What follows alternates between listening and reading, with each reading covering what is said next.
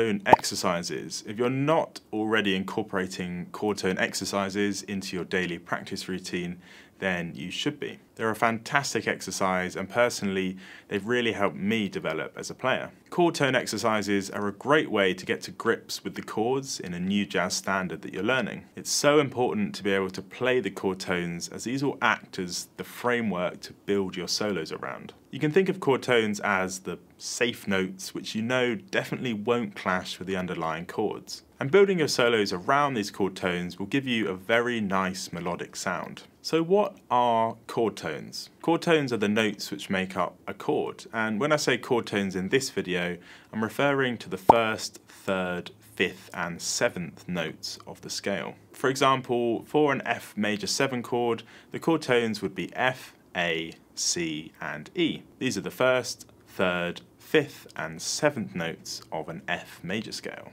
And for an A dominant chord, the chord tones would be A, C sharp, E and G. These are also the first, third, fifth and seventh notes of an A mixolydian scale. You get the idea. We're going to use the first 8 bars of There Will Never Be Another You as an example in this video. In this popular jazz standard, there's a mixture of major 7, minor 7, dominant and minor 7 flat 5 chords, also known as half diminished chords. So make sure you're familiar with your basic jazz scales before you attempt this exercise. Here are the first 8 bars of There Will Never Be Another You. The chord tones are as follows: F major 7 for 2 bars, E minor 7 flat 5 or E half diminished, A dominant, D minor 7 for 2 bars, C minor 7 and lastly F dominant. These chords are from the B flat real book, just in case you're used to looking at the concert pitch or E flat version. Next we're going to remove the melody line and write out the chord tones. So here you can see the chord tones written out under the chords. Where a chord is played over 2 bars, I've simply repeated the chord tones. I'm going to demo playing the chord tones over a backing track now.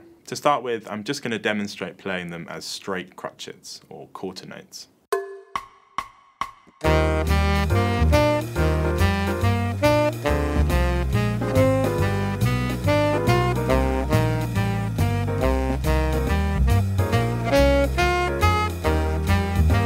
The next step is slightly more advanced. This time we're still going to play the same notes, but we're going to play the rhythm slightly differently. For this we're going to play swung quavers or 8th notes, and then hold the 7th of the chord for the rest of the bar. If we write out the chord tones using this new rhythm, it looks like this. The reason we want to play the rhythm like this is for a couple of reasons. Firstly, this allows us to continue playing the exercise when there are 2 chords in 1 bar. I know this doesn't happen in this particular example, but it does happen all the time in other jazz standards. Secondly, it gets us used to playing swung quavers, which is, you know, a bit more realistic when we're actually soloing or improvising. I'm going to demo playing the chord tones over a backing track now using this new rhythm.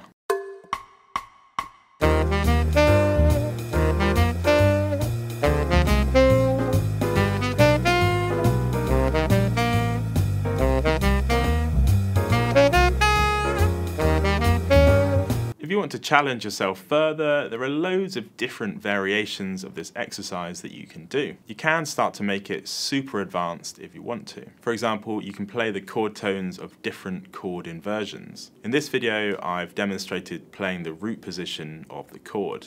1, 3, 5, 7. You might mix things up and play the chord tones for the first inversion, the second inversion, or even the third inversion of the chords.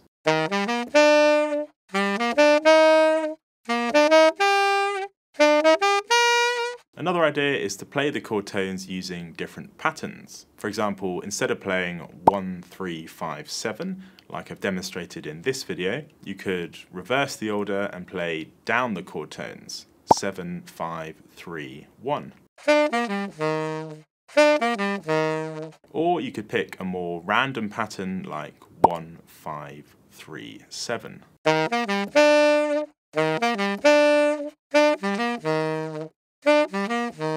The possibilities are almost endless, and you can make this exercise as advanced as you want. Eventually, you want to be able to look at any chord and instantly be able to play the chord tones, up and down, without thinking. This will take time to get the hang of, especially if you don't play an instrument like piano or guitar, where you're used to playing chords all the time. But trust me, this exercise will improve your playing hugely. If you did find this video useful, then please drop me a like and consider subscribing to the channel for more videos like this one. Thanks so much for listening. See you next time.